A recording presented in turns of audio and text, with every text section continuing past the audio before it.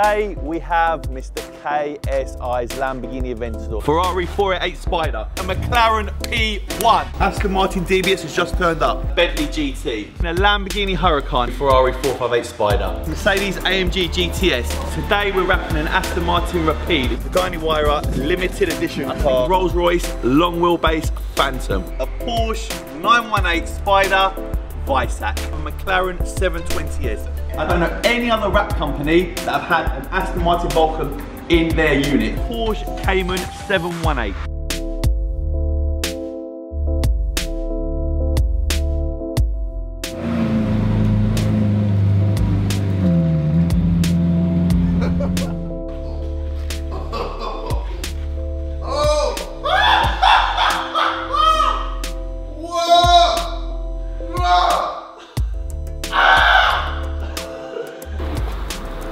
Sit. Yo, I just want to like lick it. Don't do that. I don't know, it just feels so nice.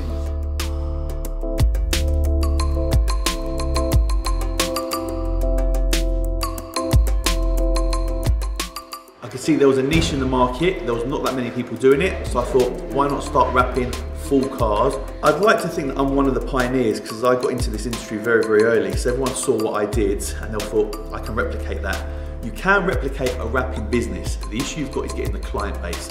My client base is celebrities, but it is high net worth individuals. It's not easy to get that client base. And for them to work with you, one, you need to be pricing it correctly, and two, they need to trust you. Trust is key in this industry. We are fully booked for about 3 months on average all year round. And I've got nearly 20 staff. Celebrity-wise, I'll name drop, you've got all of One Direction, including Harry Styles. You've got all of JLS. You've got Rochelle Humes, who's married to Marvin. You've got Sergio Aguero, Didier Drogba, John Terry, Rupert Grint from Harry Potter, Gordon Ramsay, Bakary Sagna, Theo Walcott, just David Hay, Anthony Joshua. I can sit here and name drop all day long. My phone book is a great phone book.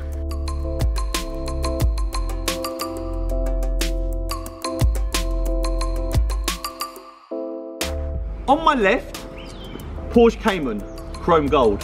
On my right, Range Rover Sport, chrome gold. And obviously behind me is the Bentley GTC.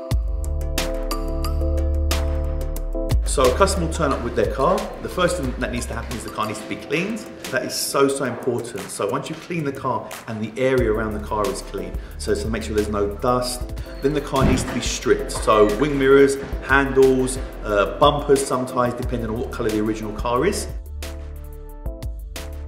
And then once you lay it, the squeegee technique. It looks really, really easy when you watch it. I see my guys do it and I'm like, that's really easy. The minute you try, you'll get a big bubble or you get a crease in the vinyl. Once you've then laid it, you need to superheat it to a certain temperature to make sure that vinyl will stay down once it goes outside in the elements. Once you finish, fit the car back together, give it a final check, and then the customer can take it away.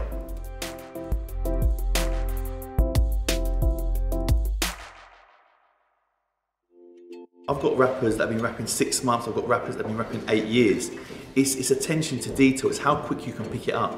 I've seen rappers that have been telling me they've rapped for 10 years, they've come here and the quality is really, really poor. So it's just attention to detail if you've got the patience and if you really believe in what you're doing. A normal person trying to wrap a car would struggle. My guys are professionals, they're very, very good at their jobs. People struggle trying to put a screen protector on their phone. These guys are wrapping full cars and these guys are very, very good. Hi guys, Mark Nico. Another day, another chrome car. Hashtag humble life. So wrapping actually protects the paintwork from stone chips. If you're driving down the motorway and you get stone chip, the wrap material should actually protect it from the paintwork getting damaged. When you get bored after 6 months or even 3 years, you can actually remove the vinyl with heat again and the paintwork underneath should stay perfect. All it will need is just a clean and a polish.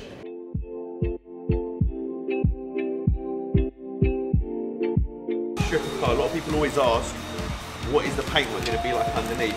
As you can see, fresh, like brand new. No issues, very little glue residue. Just needs a good clean once you strip a car. Depending on what car it is, cars can take different amount of times. If you've got a BMW 3 Series, my guys could probably wrap that in 2 or 3 days. If you're going to wrap that in chrome, it might take 4 to 5 days. And there's a big price difference between a satin gloss and a matte and a chrome vinyl.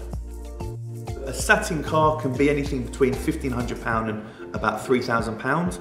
A chrome car can be from £4,000 or £5,000 up to £10,000, £12,000. So it's expensive chrome, but you get the most wow factor.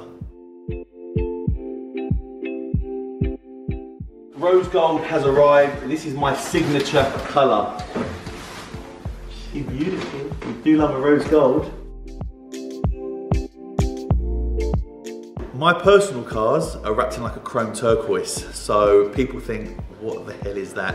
Some people love it, the majority of people hate it. But for me, I don't care. As long as it stands out and people talk about it, it's doing its job and it's giving great exposure for the company.